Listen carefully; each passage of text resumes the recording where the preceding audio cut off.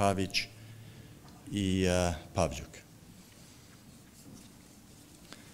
10 dana molitve još uvijek počeli smo, mislim, u četvrtak i nastavlja se svako večer u 7 sati, tako svi smo pozvani da se uključimo u taj Zoom program. Sestra Sonja Kecman, evo vidite sad, želimo kao crkva izraziti naše saučešće za tvog oca što je preminuo i nadamo se da ćemo opet ga vidjeti kada Hrist dođe.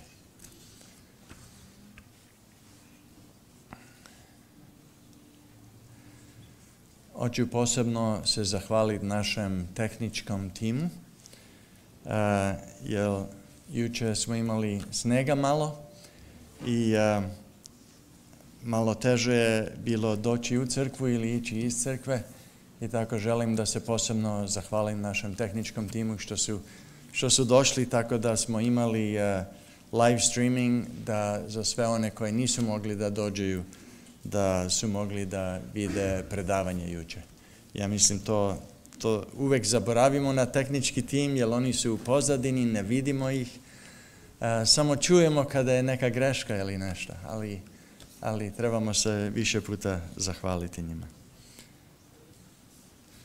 Cornerstone parents and children, meeting right after second service here by the piano.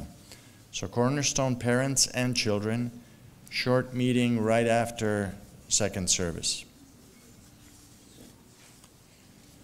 Popodnevni časovi počinju opet. Sad smo prošli skroz probleme od COVID i malo smo se već naučili da posle COVID-a kako da živimo i sada opet ćemo imati popodnevne časove subotu popodne. Počnemo danas sa bratom Santračom, tako svi smo pozvani da budemo ovdje danas u 5 sati na popodnevni čas. Također nastavlja 27. januara. Nećemo imati svake subote u početku, tako da zamolit ću vas da metnete u svoje kalendare, da ponesete vaš buletin kući, da se uvek setite kada imamo popodnevni čas. Tako imamo danas u 5 sati i onda opet u subotu 27. januara ćemo opet imati popodnevni čas. A također 27. januara su zamoljeni sve vođe subotne škole i svi učitelje subotne škole da doneseju svoj ručak i da ostaneju na sastanak. Sastanak će da počne u 3 sata, završit će u 5 kada popodnevni čas počne. Tako svi vođe i učitelji subotne škole da imaju u planu da u subotu 27. januara doneseju svoj ručak i ostaneju na jedan meeting.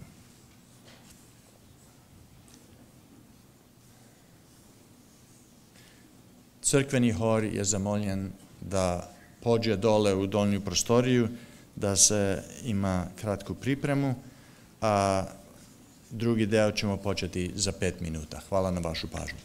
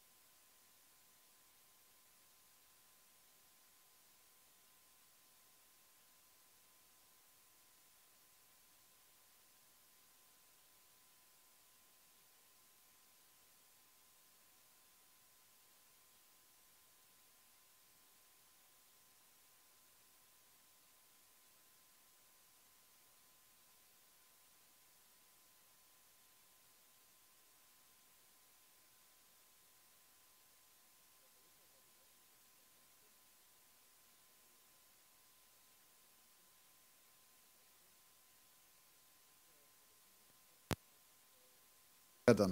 Okliči Bogu zemlja sva. Pesma broj 1.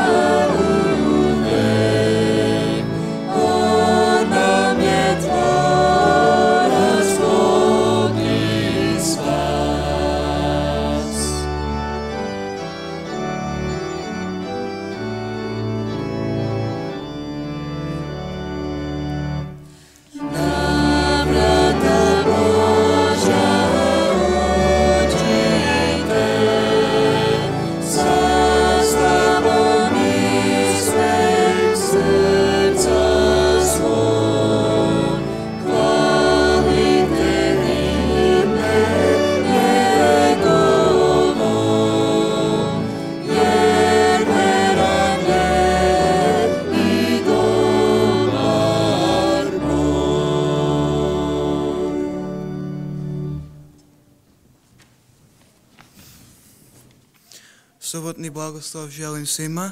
Današnji uvodni stihove se nalaze u Rimljanima 8, 3 i 4. Jer što zakonu beše nemoguće, jer beše oslabljen telom, posla Bog sina svojega u obličju tela grehnog i za greh usudi greh u telu, da se pravda zakonu ispuni u nama, koji ne živimo po telu, nego po duhu. Good morning and happy Sabbath, everyone. Today's verses are found in Romans 8, 3, and 4. For what the law was powerless to do because it was weakened by the flesh, God did by sending his own Son in the likeness of sinful flesh, to be a sin offering. And so he condemned sin in the flesh, in order that the righteous requirement of the law might be fully met in us, who do not live according to the flesh, but according to the Spirit. Po mogućnosti kleknut ćemo za molitvu.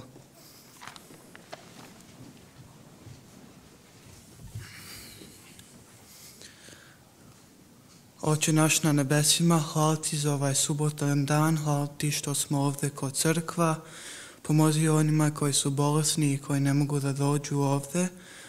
Pomozi danas da razumijemo tvoju reč od našeg govornika i hvala ti još jednom za ovu crkvu i što možemo da budemo zajedno da proslavimo tebe.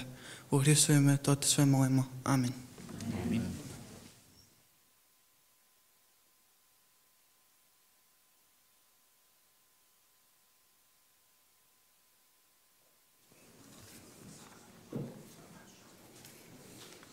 Dobro jutro. Da li neko zna za ovaj časopis? Does anybody know this magazine? A couple of people? Good. Does anyone know when was the first issue of this magazine? Da li neko zna kad je bio prvi časopis izdan? Any guesses? 100 years ago. 1930s, 100 years ago, 1906. During this time, powerful political voices in America were calling for a national Sunday observance law. U ovo vreme, moćni politički glasovi u Americi pozivali su na nacionalni zakon o svetkovanju nedelje. Adventists worked tirelessly and successfully to call attention to the dangers that this law would pose to all people of faith. Adventisti neumorno, ali i uspješno su radili kako bi skrenuli pozornost na opasnosti koji bi ovaj zakon predstavljao za sve ljude vjere. Today, the threats to religious freedom may look a little different, but they are just as troubling. Danas prijetnje vjerskoj slobodi mogu izgledati drugačije, ali su jednako zabrinjavajuće. Now, more than ever, we need to share our unique biblical perspectives with people of influence in society, lawmakers, judges, community leaders, and leaders of other faiths. Sada, više nego ikad, moramo podijeliti našu jedinstvenu biblijsku perspektivu ljudima od uticaja, zakonodavci, suci, vođe, zajednica i vođe drugih vjera. So today, each year, 1 million copies of Liberty magazine are put into the hands of leaders in government and communities across the division. Svake godine milijun časopisa vjerske slobode su stavljene u ruke ovih vođa. Today, January 13th, churches in the North American division are collecting offering to support religious freedom. Danas, crkve u Sjevernoj američkoj diviziji skupljaju dar da podržaju vjerske slobode. So we have a video that I wanted to share before we collect our offering. It will be in English, but please watch the video. No one should have to choose between staying faithful to God or keeping their job. But for more than 50 years, that's been the reality. By holding fast to the Sabbath truth, many Seventh-day Adventists have lost jobs, been denied employment, or faced workplace discrimination. But God is faithful. This Religious Liberty Sabbath, we celebrate a Supreme Court win, a legal victory that provides new, stronger protection for all people of faith in the workplace. Adventist lawyer and religious liberty leader Alan Reinick played a key role in the case. Tell us a little bit about Groff and how we got to where we got to today. Well, Gerald Groff was working as a rural route carrier in Lancaster County, Pennsylvania. And he'd been there a couple of years when the post office did their contract with Amazon to start delivering packages on Sunday. The first year, his postmaster accommodated him not to do the deliveries during the holiday season, but after that, really put her foot down and said, we're not going to do this next year. You're going to have to deliver the packages. Groff found a smaller post office that wasn't part of the Amazon contract. He gave up his seniority to transfer to the smaller post office, but that Amazon contract caught up with him. He was there for a couple of years, and during that time, he was written up. He was counseled about 8 times. He was harassed, and yet through it all, he never violated his beliefs, did not deliver on Sunday, but finally had to resign his position just shy of being terminated, the final straw. On April 18, 2023, the Supreme Court heard the case of Groff versus DeJoy. I'm really struck by that because we have amicus briefs here by many representatives of many minority religions, Muslims, Hindus, Orthodox Jews, Seventh-day Adventists, and they all say that that is just not true and that Hardison has violated their right to religious liberty. Are they wrong? On June 29, 2023, the Supreme Court ruled unanimously in favor of Groff. The decision, written by Justice Alito, clarified an important section of the civil rights law known as Title VII. Now, employers must accommodate the religious practices of their employees, unless they can show that it would substantially burden the overall conduct of their business. the biggest problem that Seventh-day Adventists have in the workplace is not getting accommodated for Sabbath. And the law has been way too weak for too long. So this decision will restore some semblance of balance between the interests of the employer in getting the job done and the needs of an Adventist who needs time off on Sabbath. So by strengthening the law that requires accommodation, hopefully fewer Adventists will lose their jobs. This decision means that one of the highest religious liberty priorities for the Adventist Church in the United States has finally come to fruition. Namely, church members have a good shot of getting an accommodation in the workplace in a way that they haven't had since really the law was passed in 1964. But this isn't the end of the story. Religious freedom in America, on many different fronts, is still facing tremendous challenges. Your support for the Religious Liberty Ministry of the Church allows us to defend religious liberty in the courts, send Liberty Magazine to judges and elected leaders, advocate directly with lawmakers, and support church members who face religious discrimination. Thank you for sharing Liberty Magazine in your community, and thank you for your financial support. But thank you most of all for your prayers, as together we work to defend this precious God-given liberty.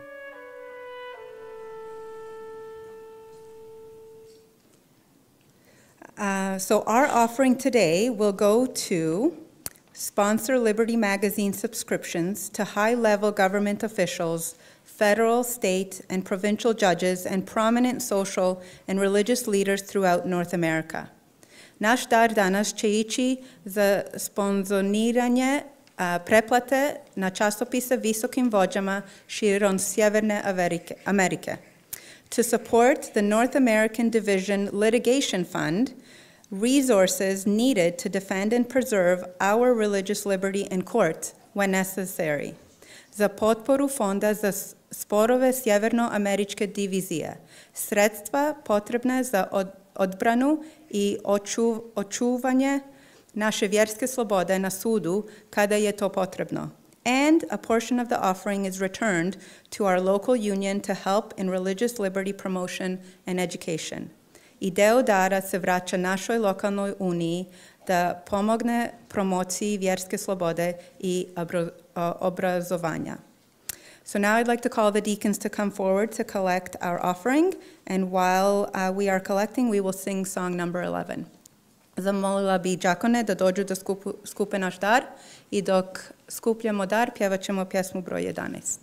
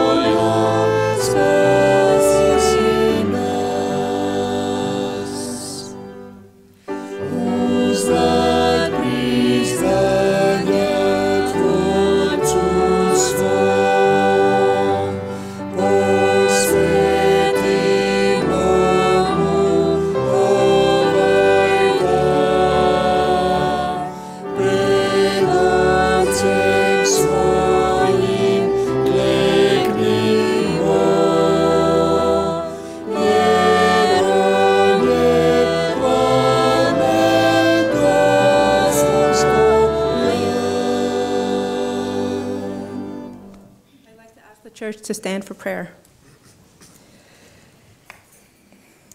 Dear Heavenly Father, thank you for another Sabbath day where we are free to gather together to praise and worship your name. Please help us to continue to fight for religious liberty and to stand on the side of truth no matter the consequences. Please use this offering to continue the work that we saw happening in the video today.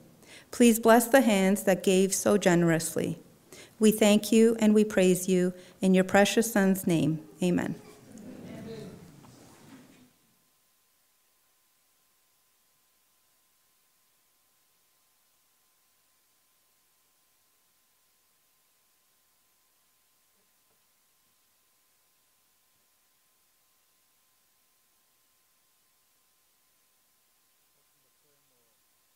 Tačku, pesmu od naše najmlađi, dečji hor. Izvolite.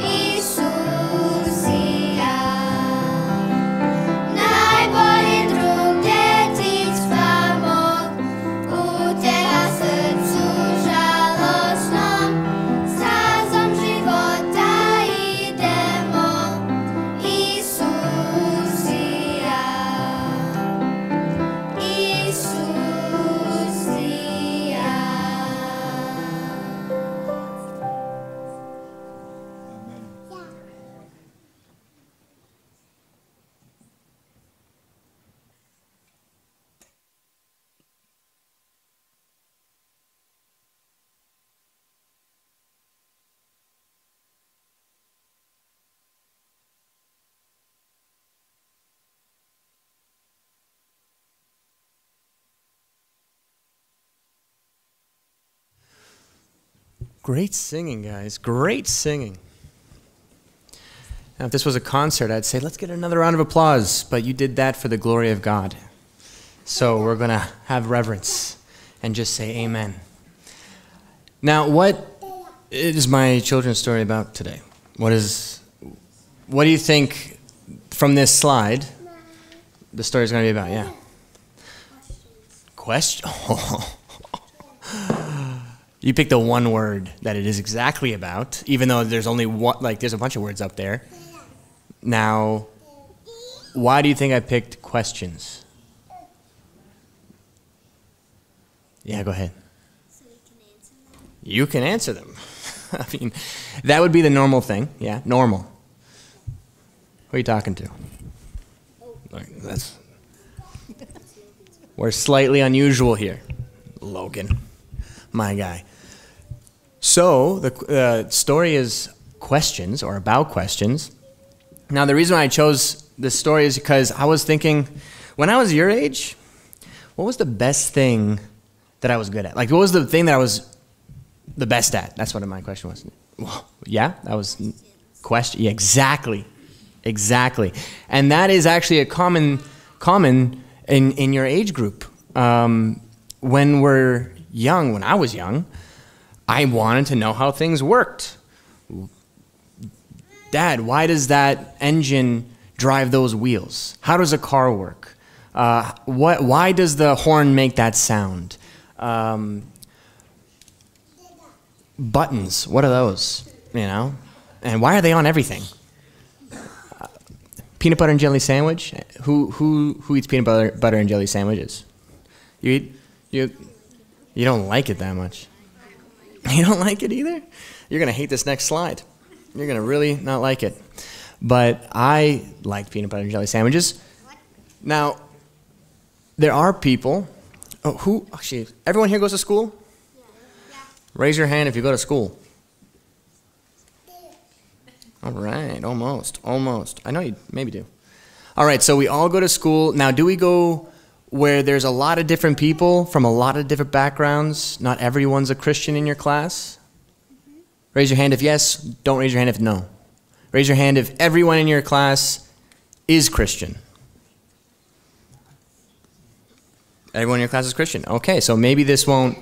My next question, since I went to school in elementary and high school, I went to public school. So in my class, there were people with backgrounds that were different than mine. So I was raised Christian, like you guys, and then there were Muslims, and then there were Jews, and then there were also people that weren't raised believing in God at all.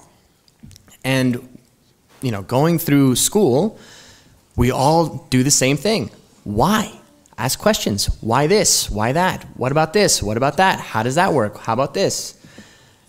Now, one of my friends who was not raised Christian and was not raised believing in God in general, he was really into science. Who likes science class? Raise your hand for yes. Don't raise your hand for no. All right, so 50-50. 50-50 is good. Okay, 51%. Look at that. Science class was this guy's strong point. He really liked science class. And he said, Joel, I don't understand. Now, this is grade 7. Who's in grade 7? No one? Okay. Oh. Okay, well, this was grade 7. And the teacher was talking about space, the universe, planets. Now, how many questions did we all have about those? A lot? A little? Thousands of questions, man. A billion questions. More than that. That's too low. Go higher. What's bigger than a billion? A bazillion what? Well, that's a big number. I don't even know. Googleplex. That's a smart answer. Okay, so there's that many answers for the universe. And my friend turns to me in class and goes, Joel, how can you believe in God when we know all the science behind how all this works? I don't have the clicker. Can we go to the next slide? Oh, I got the clicker. Oh, that looks good. Except okay, this is a peanut butter jelly sandwich. I said Aaron. His name was Aaron. I won't give you his last name so you can't Facebook him. I said, Aaron, do you like peanut butter and jelly sandwiches? Same question I just asked you. He said, yes, I do. I said, do you eat peanut butter and jelly sandwiches every morning before school and sometimes for lunch? He goes, yes, I do. I said, do you make your own peanut butter and jelly sandwiches? He goes, no. I said, what? Who makes them for you? He goes, my mom. And I go, oh. So you wake up in the morning, you go downstairs, you look in your lunchbox, and there's peanut butter and jelly sandwiches, and you just assume your mom made it? And he goes, yeah, how else is the peanut butter and jelly sandwich going to get there? I said, so you're going to look at the planets and the stars and just assume that nothing created that? That just happened? So your peanut butter and jelly sandwich was made by your mom, even though you didn't see her make the peanut butter and jelly sandwich. But the stars and the planets and the universe. And I was just asking a question. Just a question. I had many more. How many planets are there? Go ahead. 8, but Pluto used to be considered 9. Wow. Okay. Yeah. You're in grade 3? Also, the universe was made by something called... You know what? Don't spoil it. Don't spoil it. Please don't spoil it. Please. It's part of my story. Okay. So, from the peanut butter and jelly sandwich to the planets and stars, my friend Aaron goes, Joel, that's not the same. That's not the same. This is a picture, if you guys want to look at it, of the actual size of the planets to the sun. The sun is on the far right. The sun's on the far right. And that's okay, I can't point at the screen because I might burn out the pixels, but that first little speck, that's a planet. And then that's a planet. And then this is Earth. And then that's a planet. And these are all moons. And then that's a planet. And that's a moon. And these are even smaller dust that are moons. And then this is a ring of comet, well, little asteroid stuff. And it's a planet. And then this is a planet. And then that's a moon. And then this is a planet. And then what are these? I actually don't know what those are. That's my anyone know? Anyone know what those are? Asteroid belt. That's good. Probably. So our teacher goes from this slide to this slide. And now I have more questions. And so does Aaron. Aaron goes, Joel, you have a good point. I assumed my mom made my sandwich in the morning for my breakfast and my lunch, but I didn't see her. So did she make the sandwich? I didn't see the stars and planets get created, but does that mean that they weren't created? They were. They were. Okay, question. Aaron, this is a no. Again, oh, okay, another question. I have to wrap this up. This is long. There's more questions for your dad to answer and not me. Look at that. He actually knows. So ask Samuel Lakota. He'll know. Ask any Lakota. They'll probably know. Ask my dad. Ask your dad. There's a lot of people to ask, just not me right now. Keep asking questions. Where was I? Aaron and the sandwich. I said, Aaron, what if you went to Mars and found a sandwich? Who made the sandwich? Or was it made by accident? Did it just happen? Did the bread and the peanut butter and the jelly, all of a sudden, there's a big wind, and then the atoms collided, and then boom, sandwich. That'd be cool. That'd be really cool. That's an adventure. The probability of that happening is like 0%, all right? Probably not 0, there's probably real mathematical, but essentially that's the question. There's just more of them. There's so much more questions, guys, and at your age, keep asking them. Exactly. Good question. Next question is this. Who can read that? Let's go. Read it. Oh, wait. Can you go up here and read it? Just read that out loud. Ask and it will be given to you. Seek and you will find. Knock and the door will be open to you. Matthew 7:7. Oh, thank you for the reading. Amen. So we can see in the Bible that it's telling us to ask questions.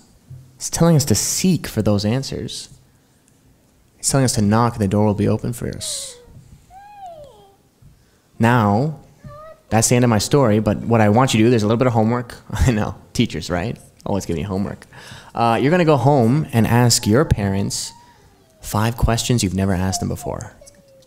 that you really want to know the answers to. And you have to give them time to answer them. And they might not give you the right answer. I need you to look it up to make sure that that's right. Or maybe it's not. Maybe this is a long journey that we're going to take through our lives where we're going to keep asking questions and we're going to keep looking for answers. And that's exactly what I take from Matthew 7:7. I will always seek to be given the answers. I will always knock so that the door might be open for me. Yes, you haven't. Yes, Hannah, what's up? Google doesn't always have the right answer. That's a good point. All right, amen to that. Google's not always right. With that, we can go back to our seats. All right, just don't forget to ask questions.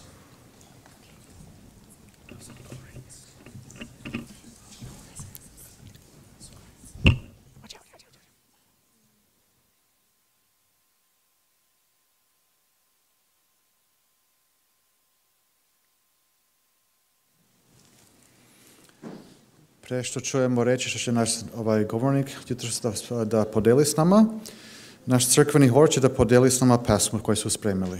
Izvolite.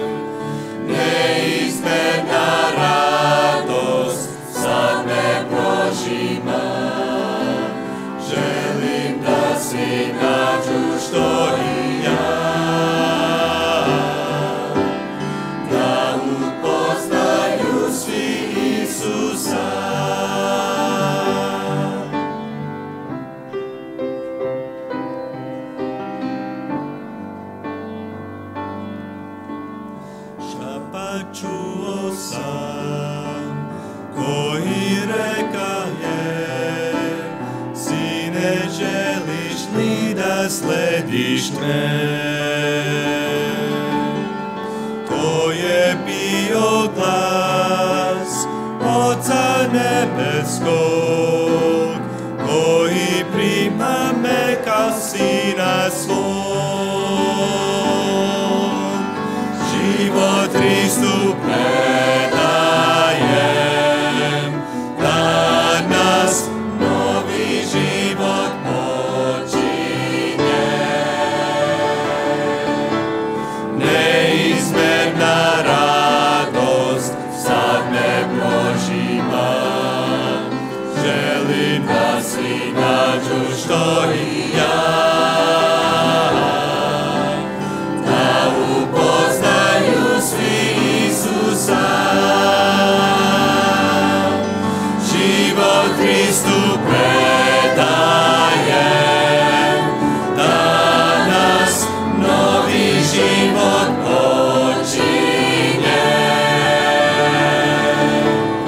Neizmerna radost sad me prožima, želim da svi nađu što i ja, da upoznaju svi Isusa. Život Hristu predajem, danas novi život počinje. Neizmerna radost sad me prožima, želim da svi nađu što i ja, da upoznaju svi Isusa. Ja upoznao sam Isusa.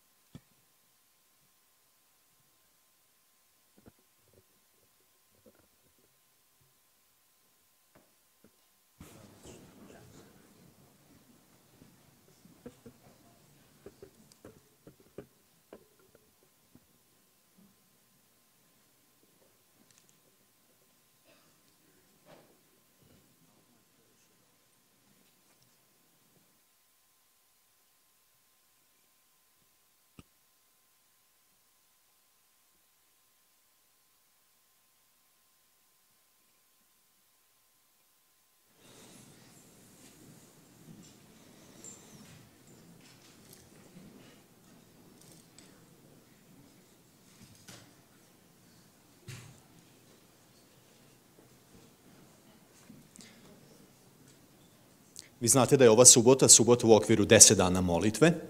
Mi smo počeli u sredu, tako da ćemo danas, u okviru bogosluženja, imati nekoliko molitvi. Ne znam koliko se sećate kada su počele ove 10 dana molitve u januaru.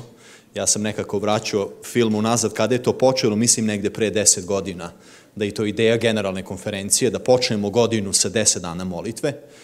I ova tema, ja sad ne sjećam se baš svake teme, ali nekako mislim da ova tema vrlo važna za čoveka 21. veka. Ja bih pročitao samo jedan deo od 10 dana. Ovo je bilo prvi dan. Kaže, naši životi su prepuni toliko stvari kojima želimo da se bavimo u društvu koje je ludo vođeno konzumerizmom i marketingom. Iako se namamimo, lako se namamimo da verujemo da što više imamo, to smo srećniji. A onda kaže, tako očajnički pokušavamo da uskladimo našu želju da služimo Bogu sa beskrajnom potragom za posjedovanjem sve više i više stvari. I slažete se da je ovo problem 21. veka. I evo nekako sve molitve svaki dan su išle u ovom pravcu. Ja bih želeo ovog jutra da se pomolimo u 2 molitve na kolenima u ovom pravcu. Da, prva molitva će biti Žika Marković i onda druga molitva će biti David Selimović. Kleknut ćemo na naša kolena i uputit ćemo molitve. Sačekajte samo mikrofon.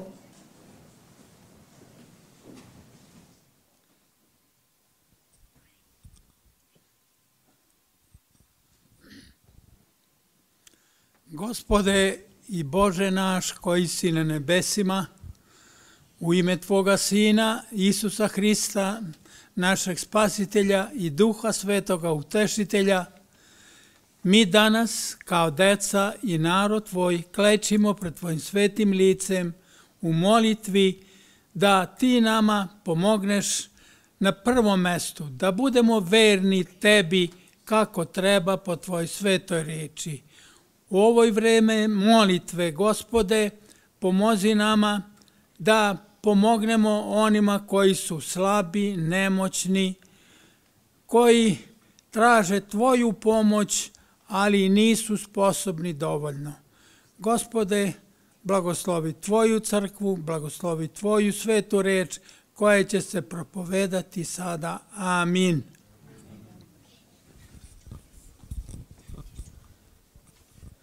Dear Lord, we thank you so much for bringing us into your sanctuary here today. Lord, we know that amidst all our priorities and all the jobs, the work, even our families, they ask much of us, Lord, but you only ask for our hearts and for us to always constantly dwell on you and what you want from us.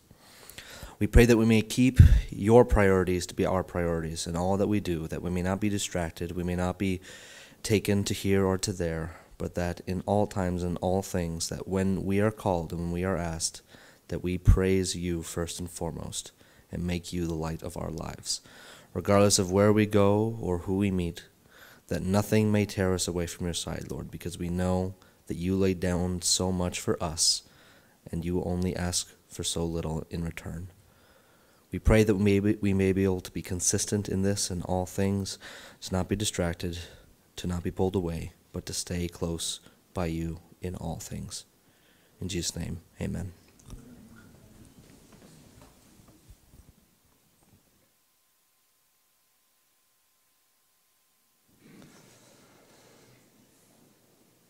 Evo sa nama ovog vikenda u jednoj mini seriji predavanja, imali smo sinoć, danas ujutru i popodne, je profesor i pastor Aleksandar Santrač. Ne znam koliko od vas poznajete Aleksandra, evo možete dignuti ruku. Baš da ga poznajete, da ste ga nekada slušali, evo imamo nekoliko ruku. Neko mi je rekao da se seća Santrača iz vremena kad ima onako crnu bradu. Pa kaže, malo je drugačije, možda kao Joel, tako otprilike, ali eto, vremenom, malo to i promeni boju. Što se tiče Santrača, ja da kažem moje jedno lično iskustvo, ja kada sam bio student, Aleksandar Santrač je bio gost, govornik, došao iz Pariza, on je bio tada pastor u našoj jugoslovenskoj crkvi u Parizu. Ja sam ga vozio na evangelizaciju i tako smo pričali, kaže o meni, što ti ne dođeš preko leta u Pariz, kaže, možeš i da radiš, da nešto nađeš neki posao.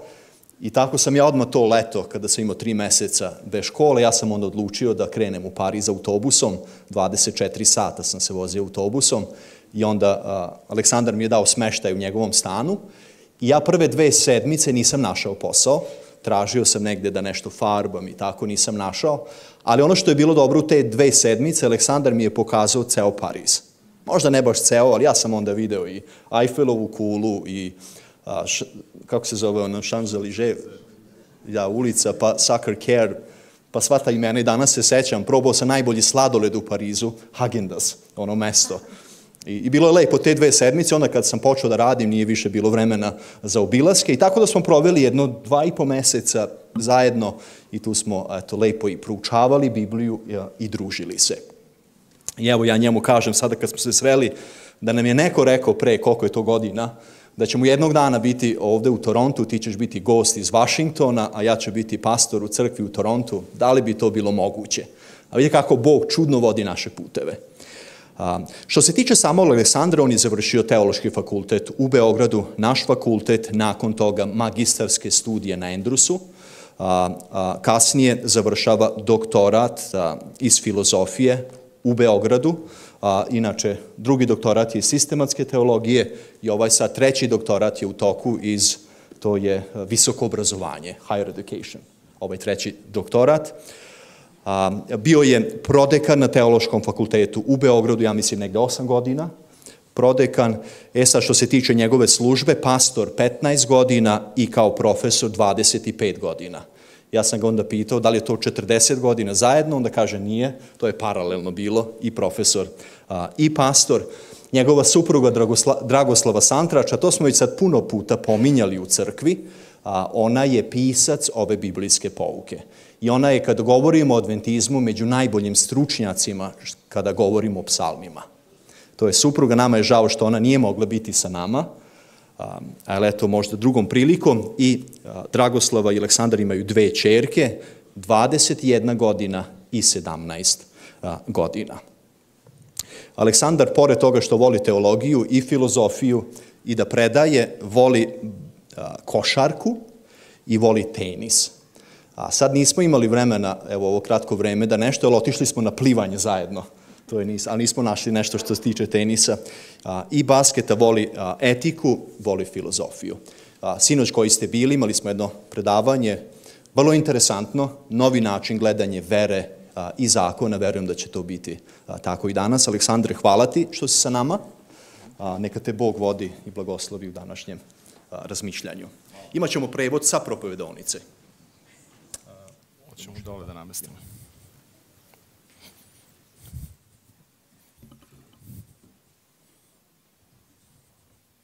Thanks, appreciate it.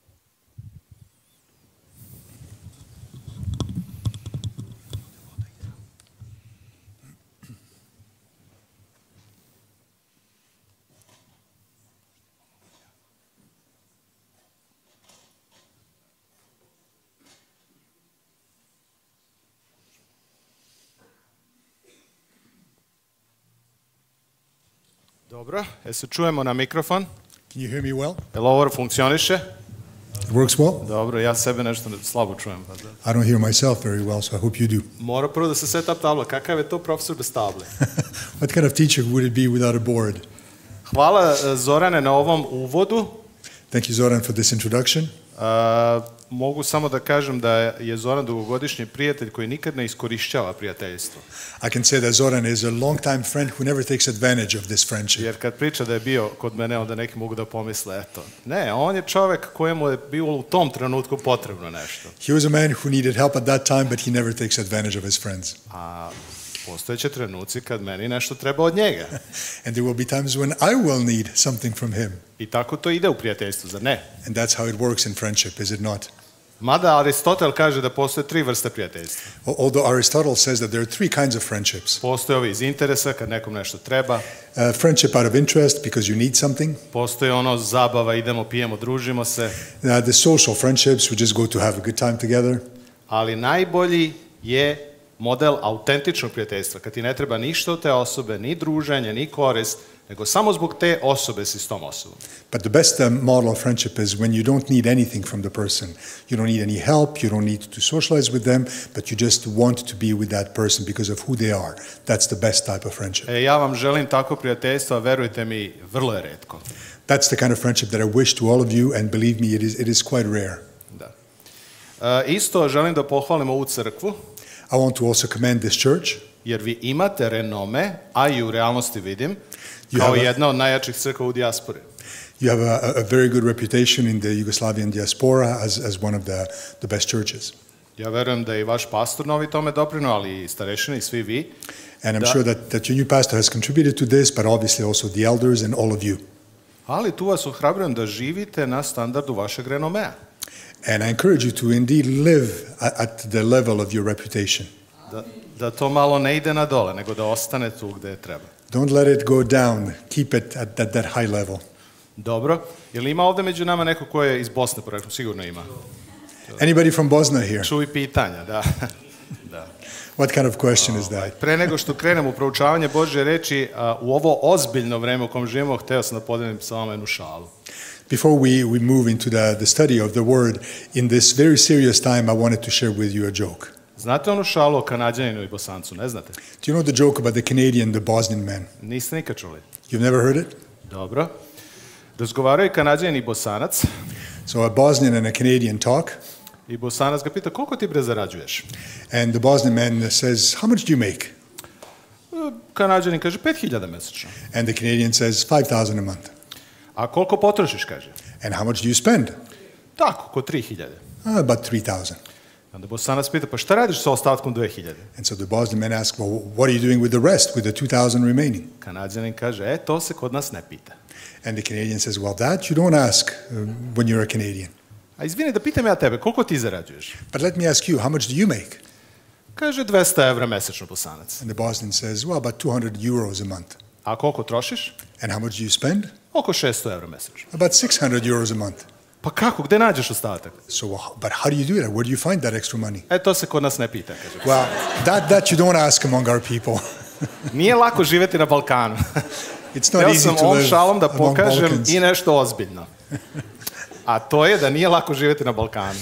So I wanted to share that it's not easy to live in the Balkan world. I da možda ovde Kanadjani koji ste sad većina, malo i stavite ruku u džep I tom Bosancu malo I pomognete tamo. And I want to encourage all of you who live here da ne bi morao da vam odgovara na ovaj način. to dig deep into your pockets and maybe help those Bosnian guys so that they don't have to be answering awkwardly. Ako je neko zainteresovan za taj metod promene života Bosanca, nek mi se javi posle. If any of you want to help Bosnians change their life in this way, feel free to reach out Pošto to me osim afterwards. šala ima I realnosti gde deca na Balkanu bukvalno gladuju. Because besides the jokes, it is a really difficult situation, and we have kako kids. roditelji nalaze novac, to samo Bog zna. We have kids on the Balkans who are hungry, who go hungry, and it's God only knows how these parents are managing to keep them Najveća alive. kriza, na primjer, u Gazi će doći tek posle rata. In Gaza, the worst crisis will come after the war. Mir onima što su poginuli, nažalost, genocid otvoreni. Peace to those who have died, unfortunately. Ali koji ostanu, neće biti ni malo dobro. But for those who remain, it will be very difficult. I ta pomoć treba tek posle. I tako se I na Balkanu pokazalo. Tek nakon svih ratova, kad je ekonomija krenula na dole, ljudi su bukvalno počeli da gladuju I da traže hranu u kontejnerima smeća. The people in Gaza will find out after the war how difficult it is, and this is indeed what happened in the Balkans as well. It's only when the war ended that people were really struggling to find food. They were looking through dumpsters and wherever they could find. It was a very challenging time. Tako vas uhrabrujem da budemo osetljiviji po tom pitanju. And so I encourage you to be very sensitive on this topic. Naročito kad je najveći problem, da li mi je pun rezervoar goriva ili nije. Especially when we live in a world where the problems we have is my gas tank full or not? Najveći ti je to problem u životu. Hvala milostivom Bogu. If that's the biggest problem you have in your life, then thank God for it. Danas govorimo o tome da sinoć smo u stvari rekli malo da samo prođemo kroz sinoćnju temu. Just to summarize quickly what we covered yesterday, last night. Rekli smo da Bog zna da si samo grešnik, da smo mi svi grešnici.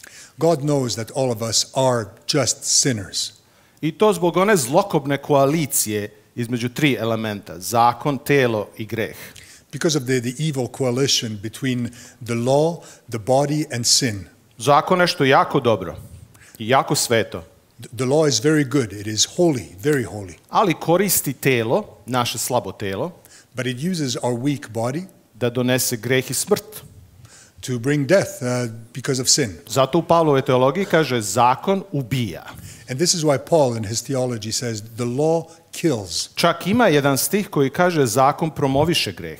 There's even a verse that says that the law promotes sin. Ako je zakon dobar I svet, if the law is good and holy, promoviše greh I ubija nas, onda nešto tu neštima. And yet it promotes sin and brings death, there's a disconnect here. Something's wrong. To je nasleđe greha koje je u telu čoveka. That's the inheritance of the sin that lives within us. I koja ne dozvoljava zakonu da ispuni ulogu, odnosno mi ne možemo da ispunimo taj sveti zakon. And that sin is actually what prevents the law from actually being accomplished. We cannot fulfill the law. Tako ćemo se vratiti ponovo na tu temu malo, ali ajde da pomalo analiziramo šta je danas. Danas je Bog zna da nisi samo grešnik. So we'll come back to this theme, but today we want to look at it from a different perspective, and that is that God knows that you are not only a sinner. You're not just a sinner. Na latinskom je simul justus et peccator.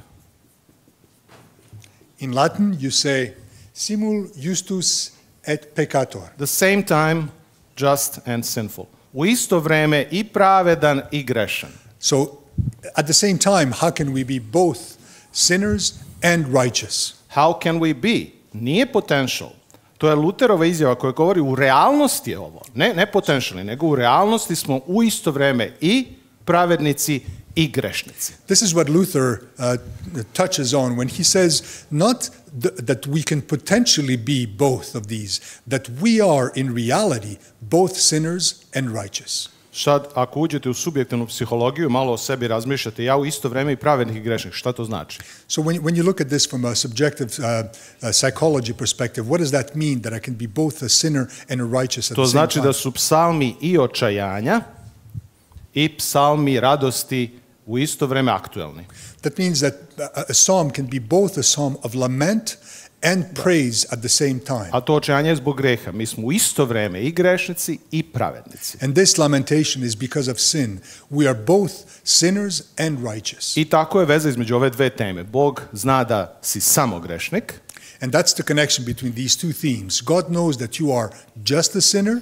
Ali i da nisi samo grešnik. And yet that you are not just a sinner. Da ima u tebi pravde. That there is righteousness in you. Ali nije od tebe. But it is not from you. Nego kao što smo sinoć rekli, verom u zajednici s Hristom. But as we said last night, it is through faith that this connection with Christ. I primanje duha Božje koji onda ispunjava pravdu zakona.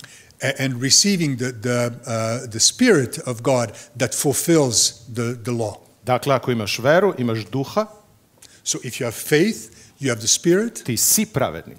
You are righteous. I tu pravdu ne može niko oduzeti od tebe. And that righteousness nobody can take away from you. Ali u isto vreme svako jutro i svakog dana kad se suočiš sa sobom, znaš da si grešnik.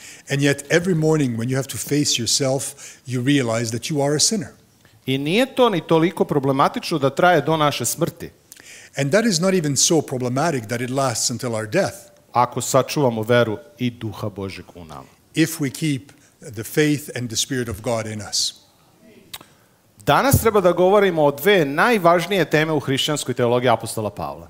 Today we have to talk about the two theological pillars, the most important items in Paul's theology. Prva je u Rimljanima 3. glavi 21 do 26. The first one is in Romans 3 verses 21 to 26. I pošto je sad bogoslužbeno vreme, nećemo kao studente sinoć pitati ko će da čita. Ja ću čitati, ali moramo napraviti poseban naglasak. So since we're at worship, I will read. I won't ask you like last night as students who wants to read. I will read and I will emphasize the important items. I taj naglasak je u 3. glavi na specifičan način gdje on objašnjava da su svi ljudi bez razlike apsolutni grešnici. And that emphasis is what Paul makes here in chapter 3 when he says that without exception all people are sinners. Ali postoji ono da nisi grešnik, naglasak sad na pravednosti. But there is also that perspective that you are not just a sinner.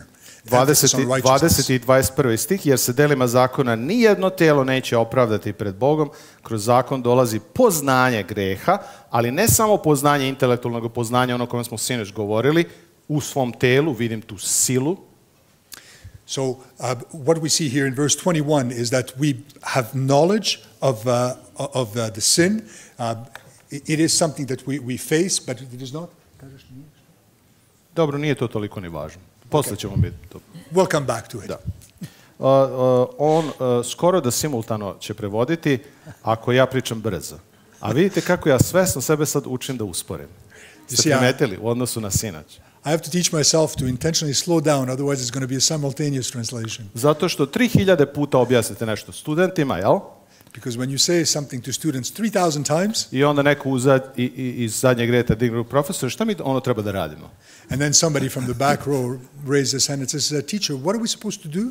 Onda su profesori ti koji znaju da kontrolišu te frustracije.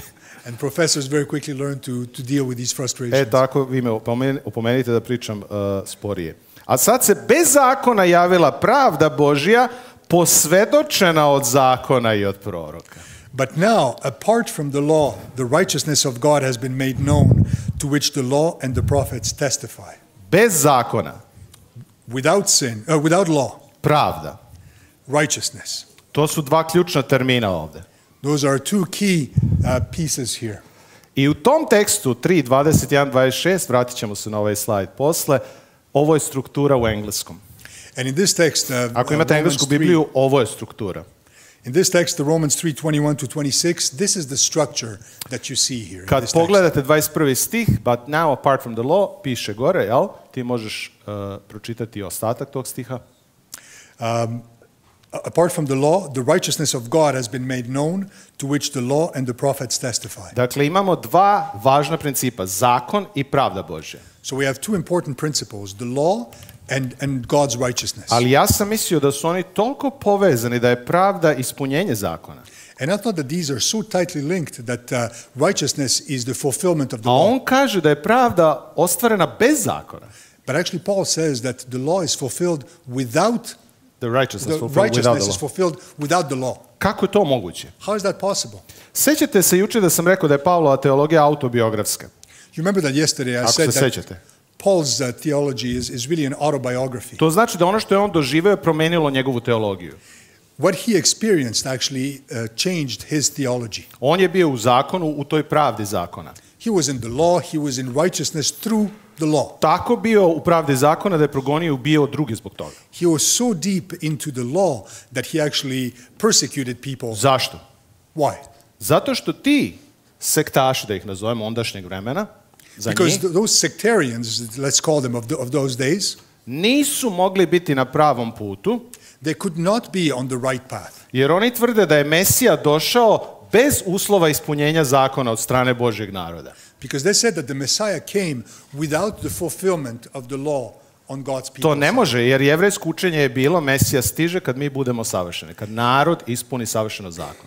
And that's not possible because Jews believed that the Messiah would come after people have fulfilled the law. Zato svi ti njihovi reformatori što su bili pre Isusa su u suštini bili jako i nasilni jer su hteli etnički da odvoje jevrejski narod, da se oslobode gospodara, da mogu tako zakon sačuvati mirno, savršeno ga sačuvati. And this is why all the reformers who came before Jesus were so violent, because they wanted to cleanse the people of God so that they could achieve this righteousness in order for the Messiah to be able to come. Zvuči poznato iz vesti možda danas? Does that sound familiar from the news today? Šta je poenta otklanjanja drugih? What's the point of cleansing, of pushing those other people away? Ako nije religijski naglasak na zakonu, na hramu, if it's not a religious emphasis on the law, on the temple, i to je još uvek popularno u nekoj novoj formi, u nekoj globalnoj i strašno novoj formi, ali još uvek je popularno to učenje. And we see that this teaching is still popular in a global form. It's in a different form, but it is very much the same teaching. A Pavle kad je susreo vaskrslog Hrista na putu za Damask, mu se svetlo javilo. And when Paul met Jesus on the path, on the road to Damascus, on je bio 3 dana slep. He was blind for 3 days. I za ta 3 dana razmišljao da li je moguće da je Mesija došao bez zakona.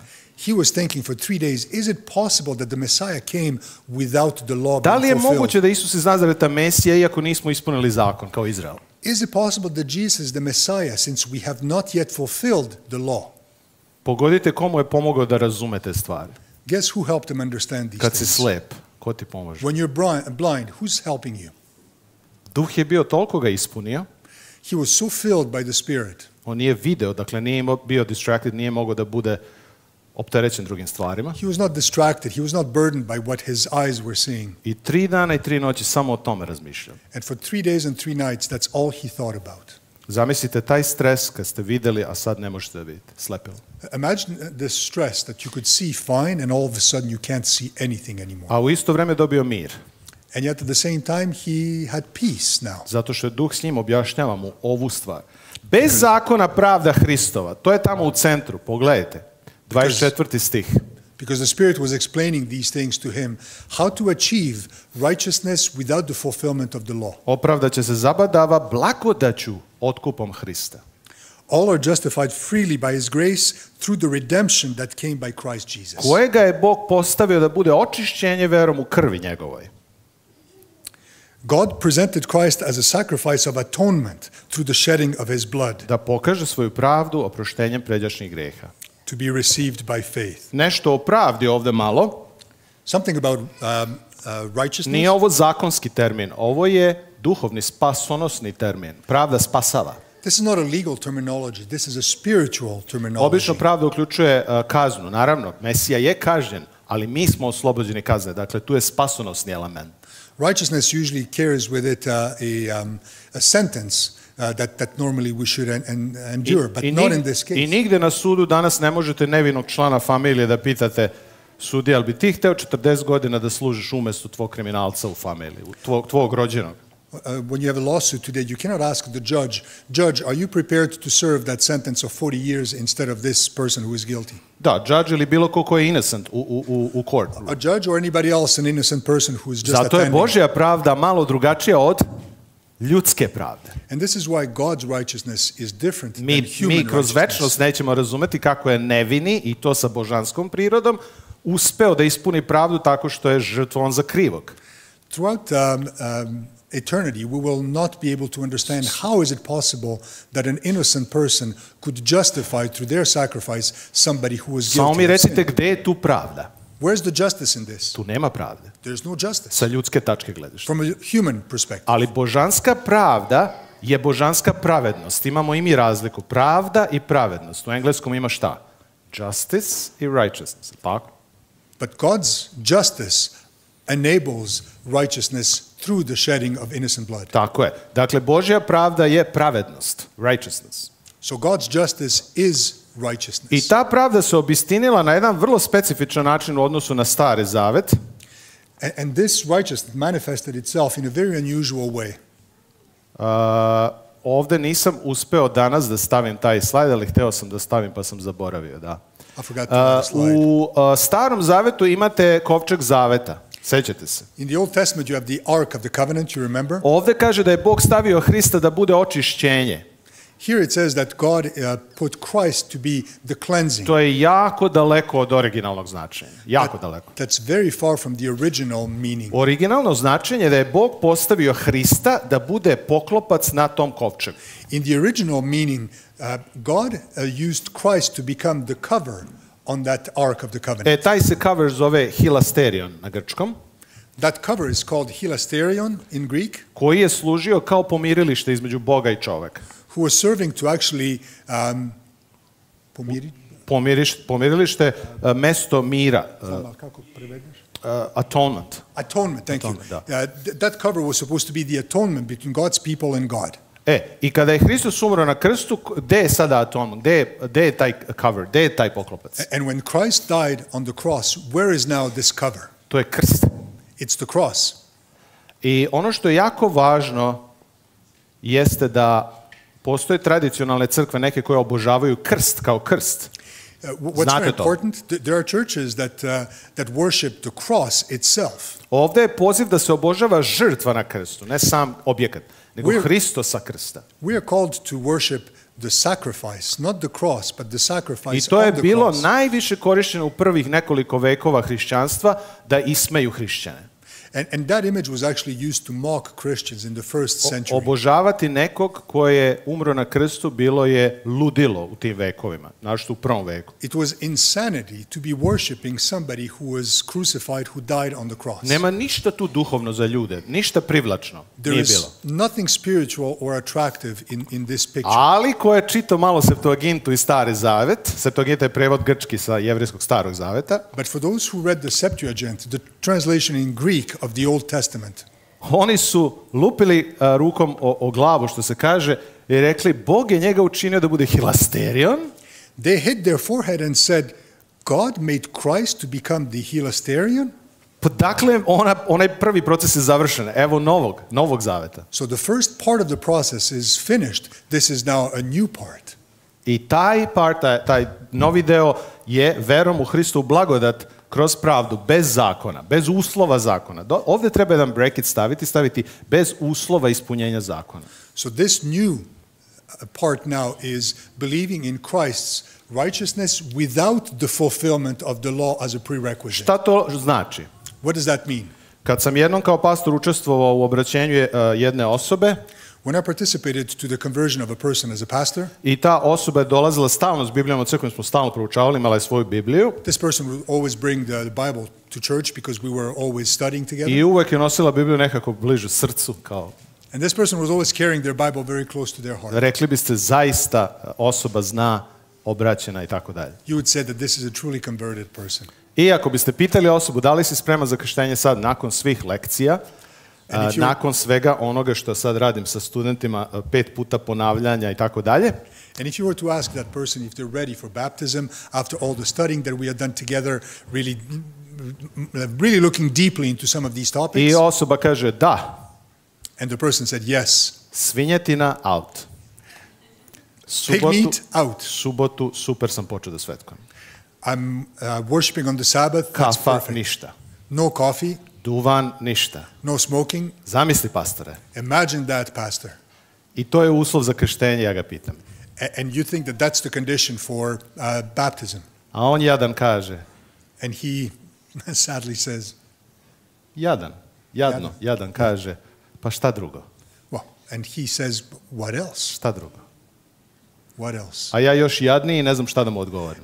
And I feel even sadder and I don't know what to answer him. Ja mu kažem, mi smo spremni za ulazom u bazen, a nismo. What do we say now? We thought we were ready for the baptism, but we're not.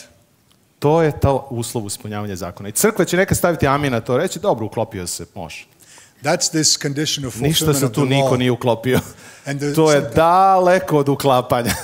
And sometimes churches will say, well, it's okay, it'll come together at some point, but no, we're very far from, this coming together. Ali to je ta forma, ta ograda koju mi volimo da podignemo.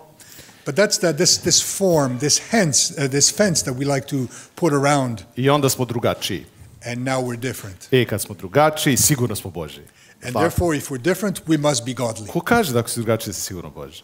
Who says that just because you're different that you are godly? Božji si kad si Hristov, a ne kad si drugačiji. When you are of Christ, then you are God. A Pavlova teologija kaže, svima sam sve bio da kako god svakog spasim. And Paul says, I was everything to everybody just so I could save everybody. I ako tvoj prijatelj koji nije deo crkve, koji je van crkve, kaže, dođi kod mene na večeru. And if your friend who is not in the church says, come over for dinner. I tamo stoji pola čaše vina i svinski steak, šnicla. And if there's half a glass of wine and some pig meat there. I ti taman pomisliš, kad bi ovaj čovjek postao Hristov. And I thought, if only this man could become Christ's. A on kaže, ako ne pojedeš, ne popiješ, nisi mi prijatelj. And he says to me, if you don't eat and drink with me, you're not my friend. Pastore, prepodne subota, nemoj ta teška pitanja. Pastor, don't raise those difficult questions on Sabbath morning. Nismo došli da baš toliko duboko razmišljamo. We haven't come to dig that deep quite. Etičko-teološko pitanje, duhovno pitanje, strašna pitanja, realna. Ethical, spiritual question, but very real question. Ja imam drugove koji nisu adventisti, igramo taj basket, dokle ćemo, vidjet ćemo. Ima i 60 plus igraju s nama, i 50 i 40. I have friends who are not Adventists and we play basketball together. It goes into their 40s, 50s, I oni svi idu da piju pivo posle. And afterwards they all go to drink a beer. I ja idem s njima. And I go with them. I pijem svoj ginger ale, zna Zoki, samo ginger ale. And I drink ginger ale, Zoran knows. I ovi kažu, ti ljudi što igraju sa mnom basket, kažu, daj Aleksu taj pitcher of ginger ale već jednom.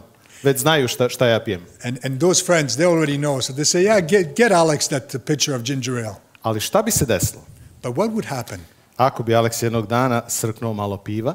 If Alex one day said, I can have a beer. I vi ste bili svedoci svemu tome. And you witnessed all of this. Kako biste se osjećali? What would you think? Etičko, duhovno, kontekstualno pitanje. And contextually. To se nikad neće desiti, ali se ja nekad mislim šta bi bilo kad bi se desilo. I wonder what would happen if that was to koliko je ta ograda forme zakona jaka? To je pitanje. How strong is that fence, that form based on the law? Koja je bitna za zdravlje, za duhovnost, za večni život? Ne kažem da to nije sve važno. This fence is important. It has value for ali pitanje je da li je najvažnije. To je pitanje. But the question is that the most important item? Naravno. Idemo dalje. Druga Korinćanima, kad je reč o svetu, druga Korinćanima 5:18 do 20, isto iz Pavlove teologije malo, jedna poslanica koja je malo problematična. Let's look at 2 Corinthians chapter 5, verses 18 to 20. Zovu je problematična, a koriste je za pomirenja u crkvi. Druga Korinćanima je super tekst da čitate kad su svađe u crkvi i kad su problemi. This is a problematic text and it's a great text to read when there's a strife in the church, when there's problems. Zato što on ovdje govori o miru, o pomirenju. Ali sve od Boga i koji pomiri nas sa sobom kroz Hrista i dade nam službu pomirenja, jer Bog beše u Hristu i svet pomiri sa sobom, ne primivši im greha njihovih, metnuvši u nas reč pomirenja. All this is from God who reconciled us to himself through Christ and gave us the ministry of reconciliation. That God was reconciling the world to himself in Christ, not counting people's sins against them. Crkva, evo, religijski svet, šta god da je tu drugi. So we see here the religious world, drugi the krug church, i treći svet uopšte. and the world at large. Za koga je Hristos umro ovde i s kim se Bog pomirio? S crkvom, izabranima. For whom did Christ die, and with whom did he... Sa relativno religijskim ljudima koji poznaju ko je Bog, ili za ceo svet? So he was reconciled with the church, with the... Za ceo svet. The religious world or the whole world? Jeste sigurni? Whole world? Ako je to tako, ako je pomirenje između Boga i celog sveta, if this reconciliation is between God and the whole world, onda je Bog sebe pomirio već sa svim katolicima. Then God has already been reconciled with all the Catholics. Uzeo sam tu grupu zato što nam je to najomiljenije u adventizmu. I've picked that group because they're the preferred ones in Adventism. Da li je Bog umro za sve te ljude? Pitam se. Did Christ die for all these people? To znači da je on već pomirio sebe sa svima. That means that he has already been reconciled with all. A ko sam ja onda da ih mrzim? Kad se Bog već pomirio sa svima. So who am I to hate them if God is already reconciled with them? A zašto se već pomirio? Pa zato što je umro na krstu pre nego što su oni tražili spasenje. So how is he already reconciled? Because Christ already died on Ko the ste vi cross. bili pre nego što su upoznali Hrista? Isto, svi mi ovde. Just like all of us, Christ already died before we were Dakle, reconciled. to da Pavle uči da je Bog sebe pomirio sa celim svetom, to je dalo silu njegove misiji. So the fact that Paul was teaching that Christ was reconciled to the entire world is what gave power to his I u mission Atini, work. i u Rimu, on svima priča. Kaže, Bog se već sa vama pomirio, samo da ga upoznate. Samo da vidite kolika je to ljubav. To je sve. In Athens, in Rome, Paul is preaching God has already been reconciled to you guys because Christ has died on the cross. Na kraju imate pobedu nad silama zla i super pobeda zbog ljubavi. Šta je krst? Opravdanje, pomirenje i super pobeda nad silama zla. So what is the cross? The cross is victory over sin. Koliko od vas je iskusilo silu sila zla u životu? How many of you have experienced the power of sin Na vašoj in life? sopstvenoj koži. On your own skin. Koliko onda više cenimo ovaj treći razlog?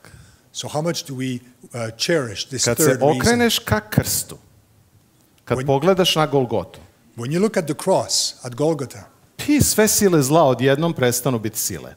all these powers of sin lose their power. Zar je to pobjeda nad Sotonom, ta smrt tog čovjeka? Kako je Bog to uradio?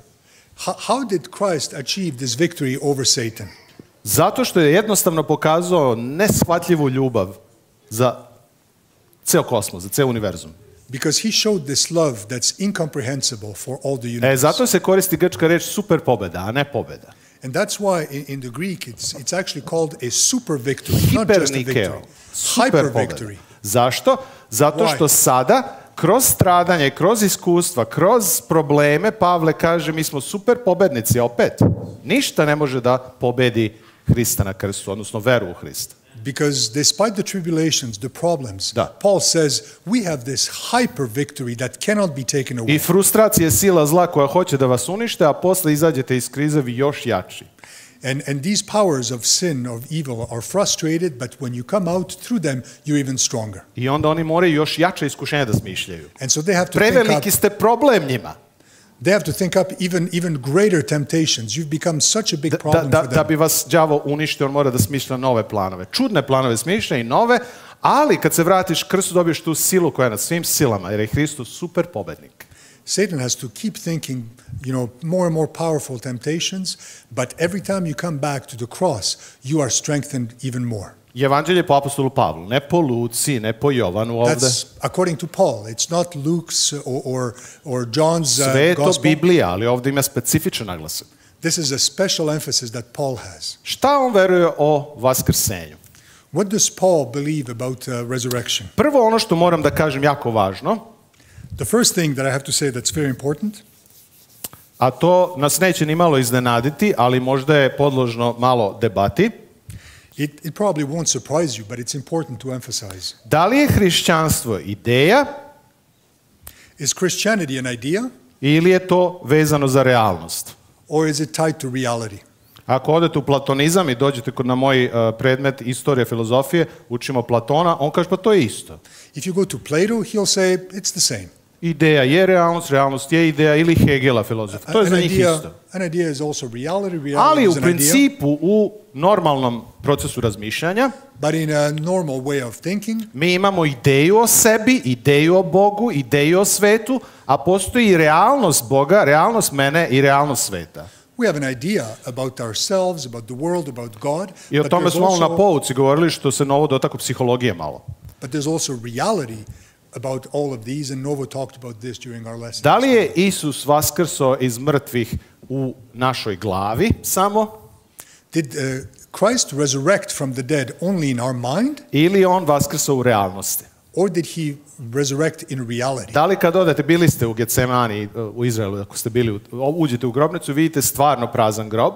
If you go to Gethsemane today in Israel, you will see a truly empty tomb. Velika verovatnoća da je tu bilo, možda nije 100%, ali to je. It's very likely that Christ was there. It may not be 100% Prvo pitanje certainty, koje but se nameće nekom ko predaje filozofiju i teologiju i etiku je, wow, ovo nije samo ideja. the first thing that hits you, especially when you're teaching these topics, is wow, this was not just an idea. Jer tamo neki što su posle učili demitologizaciju, Bultmann i tamo neki Nemci, jako pametni, ali malo čudni ljudi. Because some Germans, a little strange, but okay, I mean, who studied this? Učili su da se učenicima sve to zbilo u glavi. They thought that all of this was just in the head, in the mind Jedan of the veliki disciples. mit je osvojio ih je, uzbudio ih je i taj mit da mi hoćemo da živimo, da budemo besmrtni, počeli odjednom da veruju da je Isus besmrtan. I oni da su besmrtni. They were moved by this myth that we want to live forever and Christ is the path to that, but it was all a myth in the end. E pa to može da traje do onog trenutka dok se vi sa Hristom ne susretnete u realnosti. That can go on until you meet and face Christ in reality. Jel shvatate da susret sa Hristom u realnosti je opipljiv koliko i vaša ruka, koža sada i realnost, ova tu što smo mi, naša realnost. Because that's when you realize that this meeting with Christ is as tangible as your skin, as you yourselves are. Tako je. Ako nema tog susreta u realnosti, ideja ne može puno da pomogne. If that meeting doesn't happen in reality, that idea will stop short. E pa prva stvar koju on hoće da poveže sa starozavetnom teologijom je da je Isus ustao kao sin Božiji. So the first thing that Paul wants to emphasize jako zanimljiv stih u Rimljanima, prvi stihovi, jako sažeto verovanje. Let's look at Romans 1, where Christ arose as the Son of God. Jeste, u 4. stihu. Verse 4. Posvedočen silno za Sina Božjeg Duhom Svetim po vaskrsenju iz mrtvih. And who through the Spirit of holiness was appointed the Son of God in power by his resurrection Ko from the zna dead. dobro biblijsku teologiju, kaže, pa Sin Božji je bio i pre vaskrsenja, zar ne?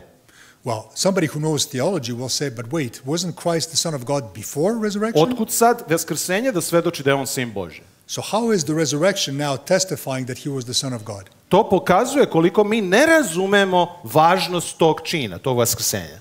That shows that we don't understand the importance of this fact Mi of smo uvek mislili resurrection. da je on Sin Božji. U čemu je razlika? We were always thinking he's always been the Son of God. So what's the difference? Kad je on načinjen Sinom Božjim? When did he become the Son of God? Ima nekoliko elemenata da možda po rođenju ili pre u večnosti, ali ovde kaže po vaskrsenju. We have some elements that say, well, from birth already he was the Son of God, but here Paul says resurrection testifies to him being Tako the je, Son ili of možemo God. da kažemo po vaskrsenju je postao specifičan profil Sina Božjeg. We can say that upon resurrection he took on a specific profile as the Son of God. Dobro, da malo požurimo s ovim stihovima. 1. Korinćanima 15:21 imamo otkrivenje novog čoveka, čoveka po novom Adamu ili novog Adama ili poslednjeg Adama. Let's look at 1 Corinthians 15, 21, samo ti možeš pročitati. verse 21, where Christ is made alike to the first Adam. And verse 21 says, for since death came through a man, the resurrection of the dead comes also through a man. Iako je došlo smrt kroz čoveka, vaskrsenje isto dolazi kroz koga? Isto kroz čoveka. Dakle, taj drugi čovek je drugi Adam. Just like sin came through man, the resurrection also comes through man, Christ as the second Adam, as we see in verse 22. Ako je on u vaskrsenju postao novi čovek, if he became a new man through resurrection, ako je postao nova funkcija Sina Božjega, if he became a new function of the Son of God, pa onda je sve u njemu. then everything is in him. Sve što je važno Bogu i čoveku, onda je u njemu. Everything that's important for man is in Christ. Omašiti taj centar svemira koji je Hristos i Sin Božji i drugi Adam, to znači omašuti cijelo hrišćanstvo. Nema hrišćanstva. So missing this concept means missing the entire Christianity. There's no Christianity if we miss this piece. Osim svega toga, u Filipljanima 2, besides all this, in Philippians 2, 6 do 11, 6 to 11, kaže da je on Kyrios na grčkom. It says that he is Kyrios in Greek. A to Kyrios šta znači? What does that mean, Kyrios? Da li neko zna šta znači Kyrios ili Kurios? Zovemo ga titulom Gospod. Znači, po vaskrsenju iz mrtvih je postao Gospod. I opet se pitamo, pa zar nije bio Gospod pre? So, what this says is that upon resurrection he became the Lord. Zar je vaskrsenje toliko važno da je Mesiju učinilo Sinom Božjim, drugim Adamom i Gospodom? Wasn't he the Lord already even before resurrection? Here Paul says that in resurrection he became the Son of God, the second Adam, and the Lord. I šta je taj gospodar? To je gospodar koji sve posjeduje. And what is that Lord? It's a Lord who owns everything. To pokazuje da naš život u celosti je njegovo posjedovanje. On te posjeduje. It means that our living, our very selves are his property. He owns everything, including ourselves. Pokazuje da smo otkupljeni, da više sebi ne pripadamo, mi potpuno pripadamo njemu. To je to. We have been redeemed. We don't own ourselves anymore. He owns us. I onda kad ja postavim sebe pitanje koji ću posao raditi, u koji ću grad ići, so when I ask myself what job am I going to do, s kim ću se ženiti, koliko deca ću imati i tako dalje. Who I will marry, how many kids su to važna pitanja za Boga? Are those important questions for God? Prvo, su to važna pitanja za vas ako je reč o vašoj deci? Are those important questions for you? I te kako krucijalno važno. Pa mi živimo za tu decu. Za šta mi živimo? Nego da u novu generaciju utkamo taj duh. Tako i Bog. On živi za svoju decu. On hoće da nam pomogne, ali mi ga ne činimo gospodarem. Mi ga činimo manjim gospodarem nego što jeste. I tu je problem.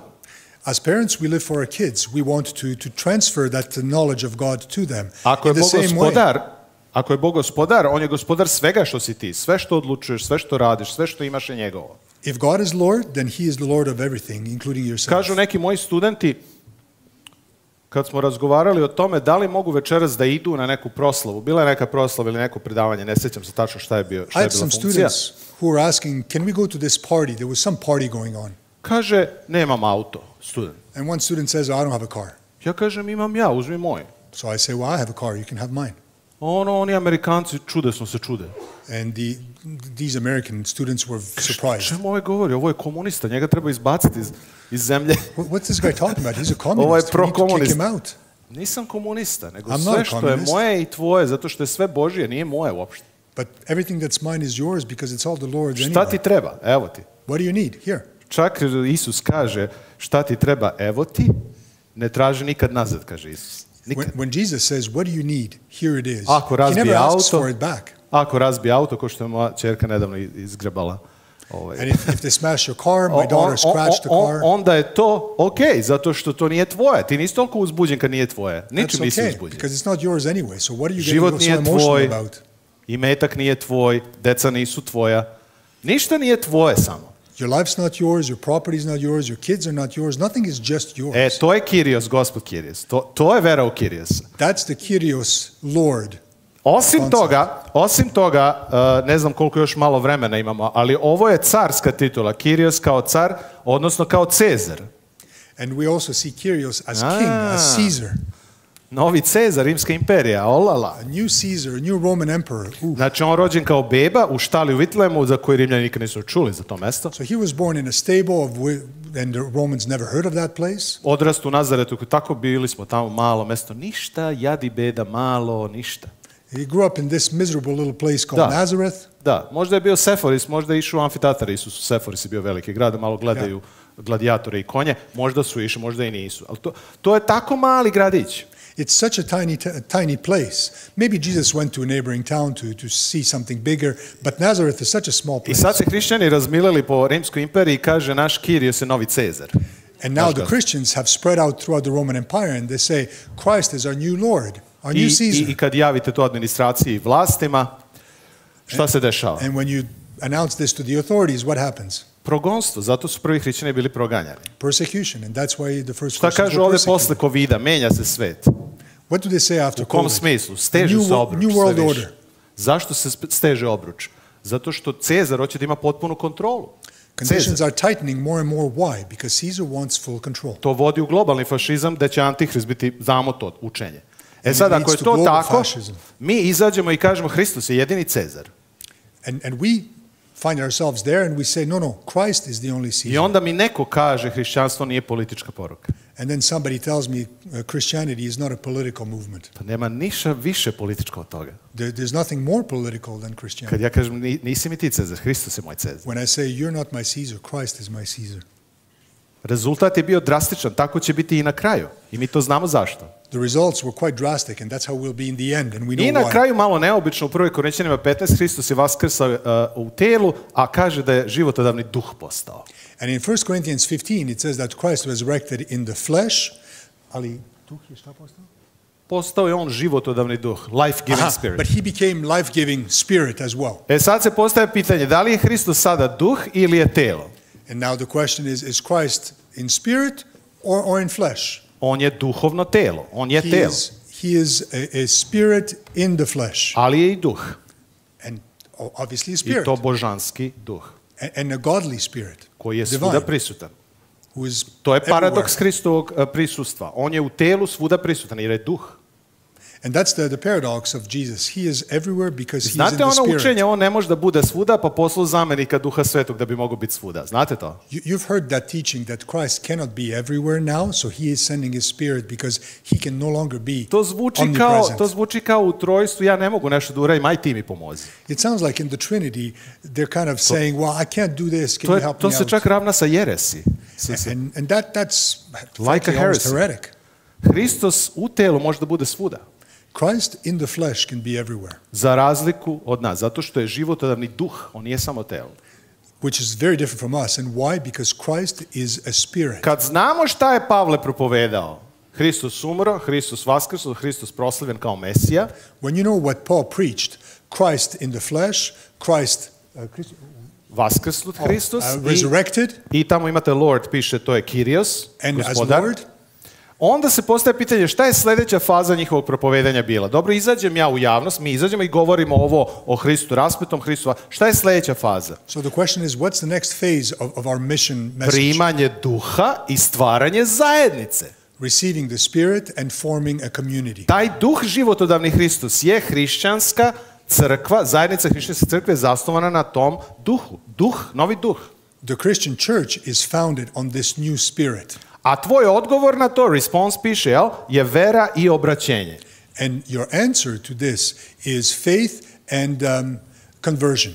Samo da vam kažem, ima 3 sekcije tamo, tako? So there's 3 sections there. Prva sekcija Pavlova teologija, ko je Hristos. To je jasno, to smo rekli. The first section is Paul's theology, who is Jesus Christ. Drugo, šta su apostoli isto propovedali, isto važno, druga sekcija, da kad siđe duh, on stvara specifičnu zajednicu koja se zove Sveta crkva.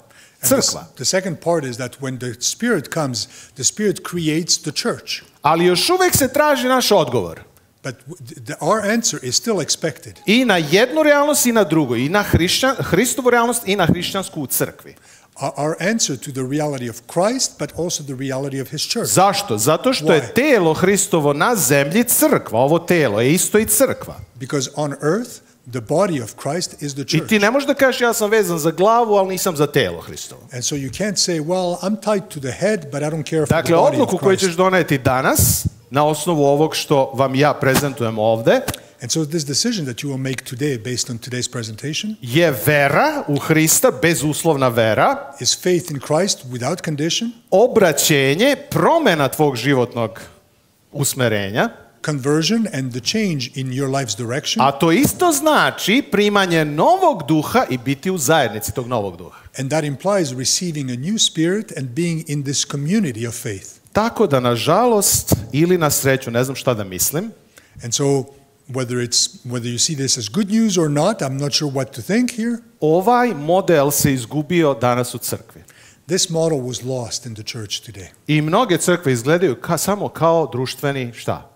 Klubovi za druženje, razmenjujemo recepte sa origanom ili bez soja i šta li već, tofu. And because of that, many churches have become social clubs where we exchange recipes. I sve to dobro. Tofu. To je okej, ja volim tofu. And that's good, I like tofu. I origano volim. Da. To je sve dobro, ali to nije suština zašto smo mi tu i ko smo mi. Ni ko smo ni zašto, u kom pravcu delujemo. But that's not the essence of who we are and why we are here.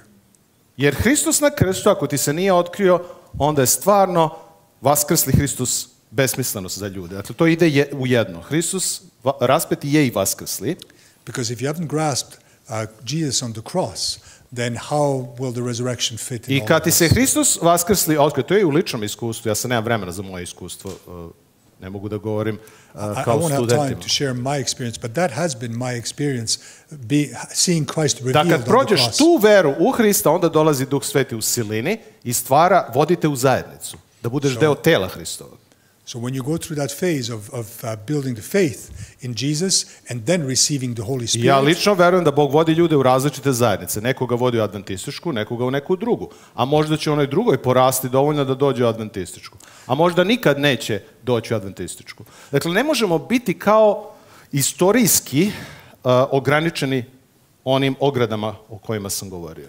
I believe that God's Spirit leads some people to the Adventist church, but some other people to a different church. And maybe in time they will come to the Adventist church, but we cannot look at the historical Adventist church as somehow the fenced off area that is the only the divine place of godly people. Bilo bi jako arogantno.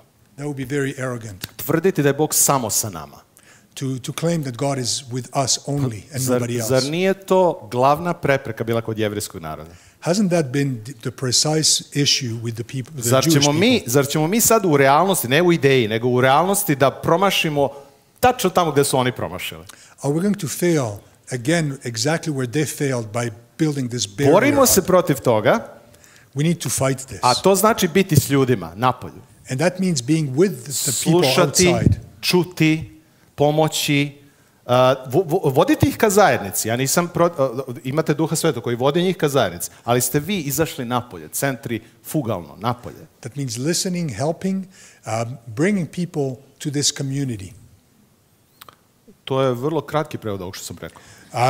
But being outside among the people. Da.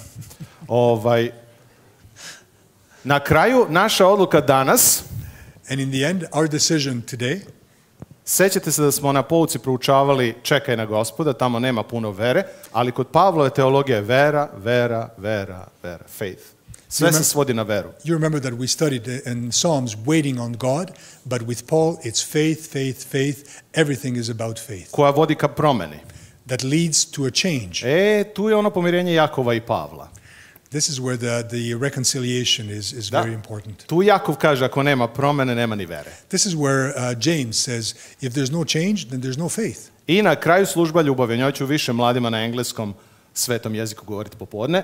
And the last piece is service through love, and I'll talk to young people more about this. Znate da je engleski najlakši jezik na svijetu, zato je globalni. Popodne ćemo govoriti o službi ljubavi i o stradanju za Hrista, ali za sad u ovoj temi, broj 2, zapamtimo, dar vere vodi ka promeni. So this afternoon we'll talk more about service through love, but for today, remember, dar vere vodi ka ovom obraćenju ka promeni. So the gift of faith leads to conversion. A vere nema bez krsta, vaskrsenja i Duha Svetoga i zajednice. And there is no faith without the cross, without the resurrection and the Holy Spirit. Ponekad mi protestanti zapostajemo to. Sveti Hristos na krstu. Sometimes we, as Protestants, we forget this. Christ on the cross. Sveti vaskrsli Gospod. The Holy resurrection. I onda sveta crkva Božja. And the Holy Church of God. Protestanti više idu na tendenciju da to bude zajednički socijalni klub. Protestants sometimes have a tendency to make it more of a social club. Tako da mistika svete crkve se malo izgubi. So we lose the meaning, the sense of the church. Taj duboki smisao koji ni ne razumemo potpuno. This deep purpose that we don't even quite fully understand. Što ja moram da budem deo crkve? Danas mladi pitaju, zašto? young people especially today ask, why do I have to be part of a church? Pa zato što je sveta, crkva je sveta. Because it's holy, the church is holy. Toliko problema, toliko korupcije, toliko svega i svačega. So many problems, so much corruption. Pa zato što nismo čitali Pavla. Because we haven't read Paul. Svaka poslanica, masa problema. In every gospel letter of Paul, there's a flurry of problems. A on ne odustaje da crkvu zove kako? Svetom crkvom. But Paul doesn't give up calling the church holy. Zašto? Why? Zato što je tu poziv i sveti poziv određuje tvoj identitet. Božji poziv da budeš svet. Because there's a holy calling of God that defines your identity.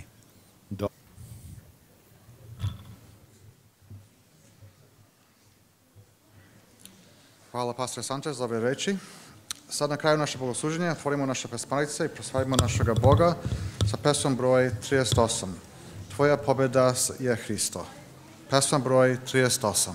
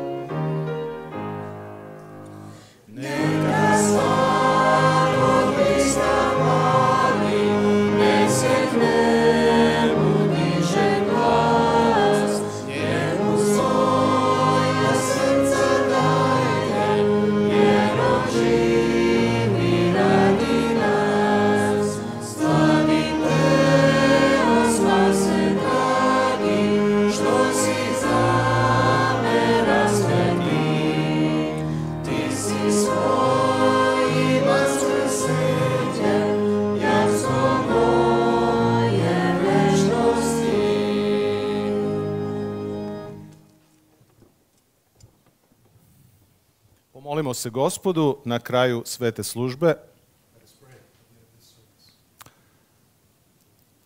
Gospode i Bože naš, koji si na nebesima, koji si i sa nama uvek ovde dole. Our Heavenly Father who is also with us here on earth. Molimo te da na osnovu onog što smo naučili ovde iz Pavlove teologije. We pray that based on what we've learned here from Paul's theology. Da shvatimo da postoji samo jedan centar. That we understand that there is only one center. U čitavom svemiru raspeti i vaskrsli Hristos. In the whole universe, and that is the Christ on the cross and resurrected. Koji jedva čeka da svog duha izlije na svoju zajednicu. Who cannot wait to pour out his spirit on his community. Mi te molimo. We pray da mi that we koji smo tu i naša deca budemo deo te realnosti. We who are here and with our children, that we be part of that reality. Mi te uzvišavamo i volimo zbog krsta i tvog slavnog vaskrsenja. We praise you and we love you because of the Christ and because of the glorious resurrection. Ali i zbog duha kojeg ćeš nam dati da prođemo tvoj put. but also because of the Spirit that you will pour out on us to help us go Kao through deo this. svete crkvene zajednice. As a holy community that you have created. O problemima nećemo da ti govorimo. We will not talk to you about our problems. Jer unapred ih poznaješ. Because you know them already. Ali te molimo da tvojim duhom ohrabriš, osnažiš i ponovo podigneš ovu crkvu. But we ask that through your Spirit that you strengthen and raise up this church again. Da nam daš blagoslove današnjeg dana i mir i sreću i druženje. That you give us blessings of this holy day and of good fellowship together and peace. I molimo te za bivšu jugoslovensku zajednicu, za sve narode ovde u Torontu. We ask for the community from a former Yugoslavia, of all the people here in Toronto. Svesni smo religije kao kulture, Bože. We're conscious that the religion has become a culture as well. Ali nas ti iskoristi. But please use us. Iskoristi svoju svetu crkvu, da tamo gde smo možemo reći, učiniti i misliti za druge. Use this church that you have raised so that we can speak, do and think as well of others. Tako da carstvo Božje napreduje i širi se. So that your kingdom, the heavenly kingdom, can spread. Sve do tvog slavnog dolaska. Until you're coming again. A svi znaci govore. And all the signs tell us. Da to nije toliko daleko. That it is not in the distant future. Pomozi nam u veri, u trpljenju i u stradanju. U Hristovo ime te molimo. Amen. Help us in faith and to endure all the tribulations with Christ. Amen.